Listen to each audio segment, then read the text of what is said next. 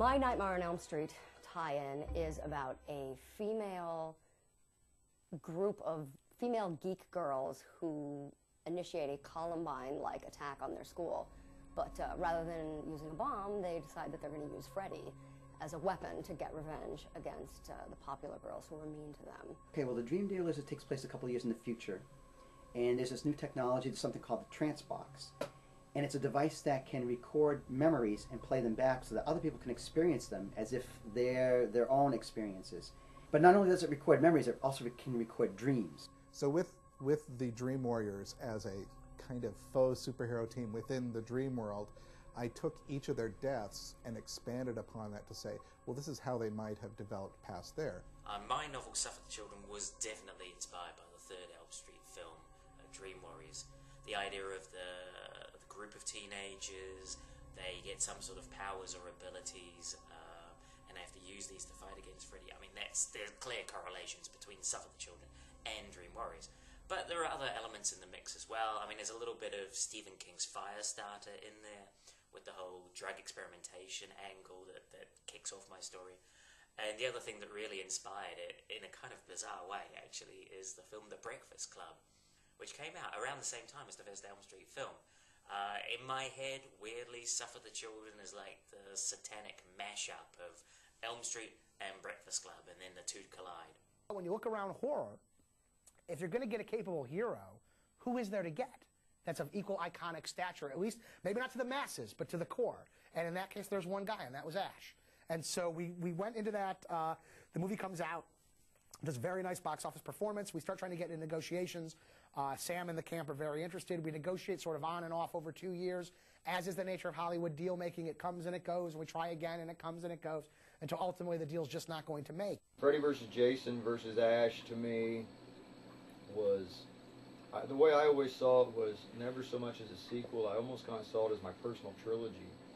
You know, you had Freddy versus Jason, you had Freddy versus Jason versus Ash, which kind of, bringing Ash into it, kind of end capped a lot of the bookends on that Freddy Nightmare on Elm Street, Friday the 13th storyline, and then bringing the Nightmare Warriors was a way to then bring those victims and to perfectly bookend all of them. The first draft I ever read was the Peter Briggs draft, which was actually taking very good care of continuity to where Alice the Dream Master was in it, the Freemans from Jason Go to Hell were in it, and ultimately it was about the kids and the families coming together ultimately to stop them. The best ending I read in any of which I actually still think was in the Briggs draft, and in fact, because by the time this comes out I can say it, we ripped it off and we use it as an homage, if you will, at the end of the Freddy Jason Ash Nightmare Warriors comic, where one of your federal agents in the sort of final battle is sucked through a time vortex and ends up back in Springwood in the desk with the search warrant to go get Fred Krueger in front of him,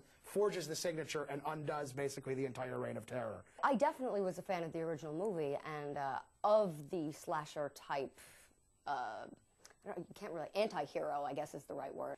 And it just seemed like a great opportunity to get a chance to, you know, run loose in someone else's playground and have fun with someone else's characters. I write horror books, and how can you not be familiar, and how can you not be a fan? I liked all the movies. I mean, the first one, you know, it was so fresh and different. Never seen anything quite like that before.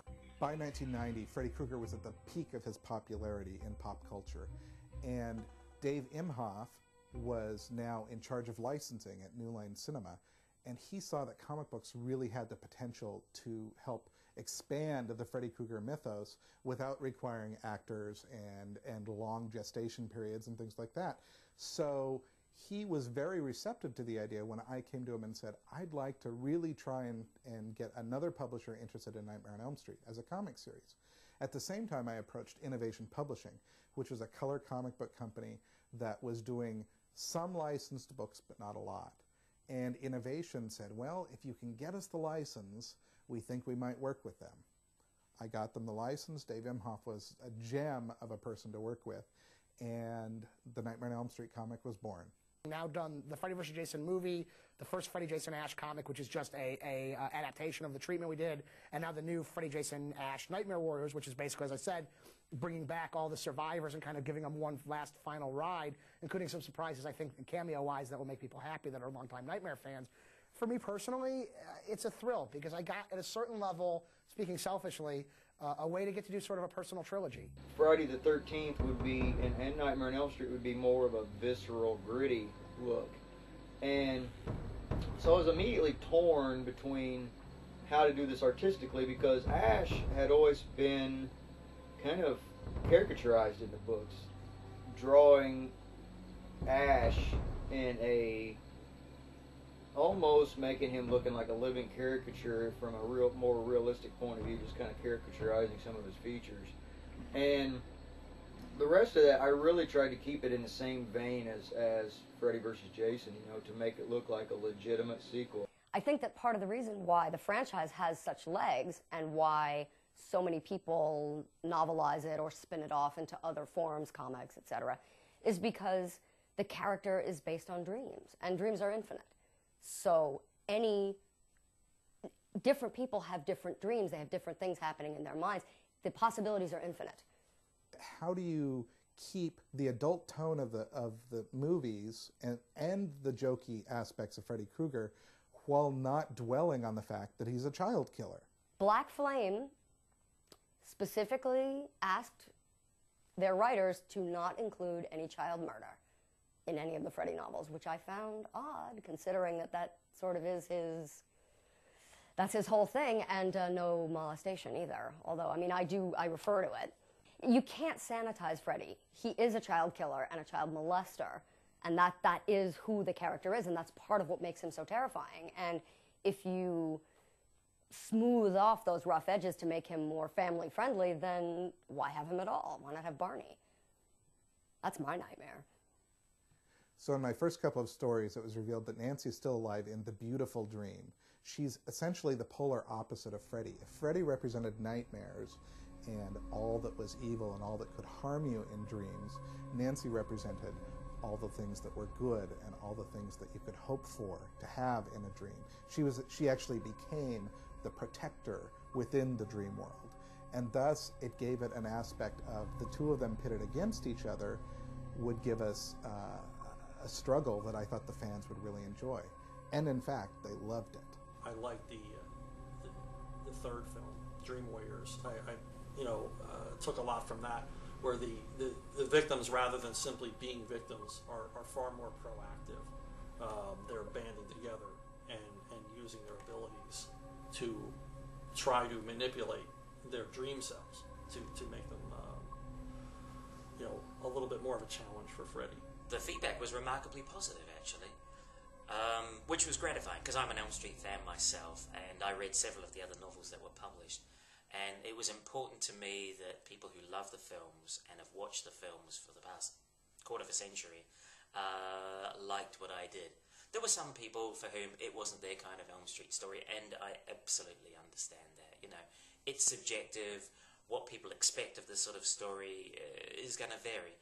But most of the feedback I had was really positive. It's been one of my most popular books, actually. As PR was ramping up for Freddy's Dead: The Final Nightmare, I actually did an appearance with Lisa Zane at a comic convention in California. And at that, we did a mock funeral for Freddy Krueger. Well, New Line liked the idea so much that they actually decided that they were going to do their own mock funeral. So after the movie came out, on October 31st, 1991, they held a funeral for Freddy Krueger at the Hollywood Cemetery. And they invited the stars of the films, they invited the press. E-Television filmed it and did a story on it that night. It was my first national news story. They interviewed me and so forth. So it was amazing to see the comic books get that kind of respect from a film company. Typically combine elements of science fiction and horror in my work. I also wanted to do something a little, almost like, what if David Cronenberg were to direct a Nightmare on Elm Street story? What would that be like? You know, and so there was a little kind of a Cronenberg kind of element in the back of my mind here, you know, back to classic stuff like Videodrome and Scanners, you know. So I wanted to, a little, you know, it's a subtle science fiction element, but it's essential to the plot. When I started to write this novel, I thought I'd better watch the original movie again to just reacquaint myself with the series and, you know, sort of kickstart my own imagination. And as I was watching the film, I saw a lot of Southern California familiar sights, you know, Southern California license plates, palm trees, familiar locations, and so I naturally assumed that the town where that movie takes place was here in Southern California. Also, one of the characters in the original movie makes a reference to earthquake weather, or that things get really strange before an earthquake, and I don't think there are that many earthquakes in Ohio. Yet, many of the fans felt that I had violated their beloved franchise by setting it in Southern California, when in fact Springwood was later set in Ohio. I didn't realize that at the time, but I guess after all I was right. I thought it would be a great idea to have some shots of Robert having, you know, raked his claws across my chest and ripped my clothes up and so forth. Now, this is in 1990. In 1990, body piercings were not tremendously well known. I have a nipple ring. Not a big shock today. Back in 1990, when I took my shirt off, there was audible gasps from about 30 big burly crew members. Oh my God, what the hell's that? What did you do? They were freaked out. Robert took it all in stride. He thought it was kind of cool. And the final issue of Freddy's Dead: The Final Nightmare, we were going to publish the shot of him with me with the ripped shirt. And then somebody at the comic company said, you know, your nipple ring's visible. I don't know if we can publish that. And I said, in a book on about a child killer with murder and blood and so forth, you aren't sure you can publish a nipple ring? Yeah, that might be a little too much. They had a meeting. The board of directors of Innovation Comics had a meeting over whether or not they could publish a picture that included my nipple ring. Their decision, if New Line approves it, will allow it. So they went to New Line, who had a meeting about whether or not they would allow a comic book to be published with a picture of somebody with their nipple ring visible. New Line approved it. Innovation approved it. When it was published, it's about that big, and my nipple ring is about the size of, you know, like a spot from a pencil. You have to actually look to see what it is. You know, it's interesting. Fandom is an interesting phenomenon, you know, that people become so obsessed with a property that they almost feel an ownership. They feel like they know more than the creators, that they almost, through their love and obsession with this idea or concept, it's like it becomes theirs. You know, and that's, I mean, we wouldn't have, you know, we wouldn't have novelizations or tie-ins if it wasn't for the fans, because obviously they want more. They want to know what happens next, and then what happens. So, you know, that's what keeps guys like me in business. Freddy versus Jason versus Ash works because what people don't realize is those three characters have been intertwined for a very long time. All the other horror characters really belong in their own universe, and I really don't see them overlapping. At no point in history has any studio supported a comic book as much as New Line Cinema supported this comic. So I felt it was my duty as the writer of the comic to make sure that it was the absolute best Freddy Krueger comic ever done. It was a very recognized series. We all worked very hard to make it the closest thing to a cinematic experience as it could be. Elm Street stories are about the empowerment of teenagers. They're coming-of-age stories. They're rites of passage. You look at any of the films and most of the books, it's adults in those stories, they're absent or they're powerless or impotent. It's up to the teenage characters to stand up to Freddy, to stand up to evil, and to learn to stand on their own 2 feet. If there's any lesson to be learned from Nightmare on Elm Street, it is that if you take control of your life, if you have faith in yourself and you have the will, that you can change things. Because we see so many characters who have the ability within Freddy's world to change their circumstances in order to survive. Freddy's had a great life in cinema, in books, and in comics, and I'm so glad to have been a part of that.